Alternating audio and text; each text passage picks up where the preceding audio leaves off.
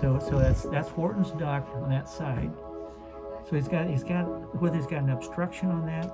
So now I'm going to press on that gland, and I want to see if pus comes out of there. So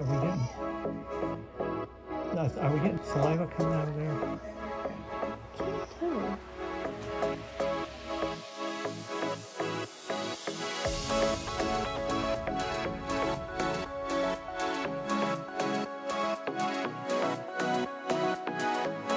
You brought your young man here because he had some swelling under his neck. Tell me when you first saw the swelling on his right side of his neck. Monday. On Monday. Yes, sir. And then what happened? Did it?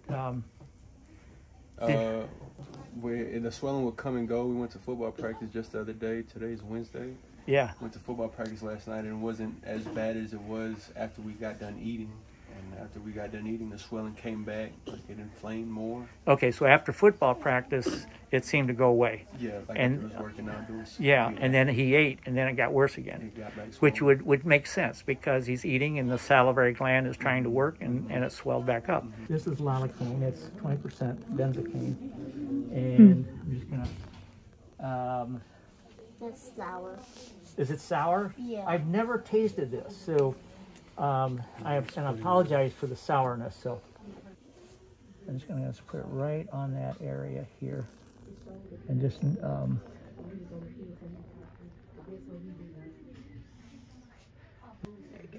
okay.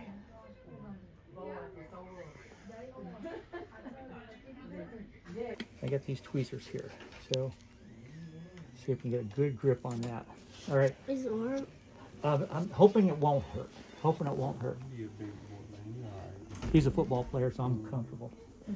You'll be real gentle. If I can just squeeze that. Okay. I think I got it. I think I got it. Pick your tongue up. Okay. Open wide. Open wide. So that's gone. Yep. All right. So we're good. I want to just feel that and just see if it feels like a little stone. Yeah, it does. It feels like a little piece of gravel. Huh. That'll be my collection. What's that? That'll be my collection. You want to take it home? It's yours. Okay. And let me put the light on. See if the light helps. You can see that.